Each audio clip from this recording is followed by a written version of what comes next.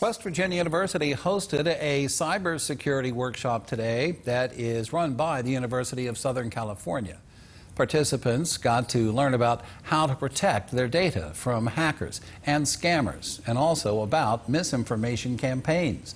There was a focus on protecting personal data, but also a look at how those same skills can protect election data and the integrity of the voting process. Clifford Newman of USC says that for everyone wanting to protect their data, to remain vigilant and to have many levels of protection. As a computer security practitioner, I understand there is no defense that is 100% effective, and there are no systems that are 100% secure. So what do? We practice defense in depth. Think of it like a fortress. You've got to get through that outer gatehouse. Maybe by providing a password. You might have an inner wall that you need to get across. Maybe a second factor of authentication. Maybe you've got a firewall you've got to get through. And Newman says that all these methods, in conjunction with learning about what hackers and scammers look for, are key to protecting both personal and election data.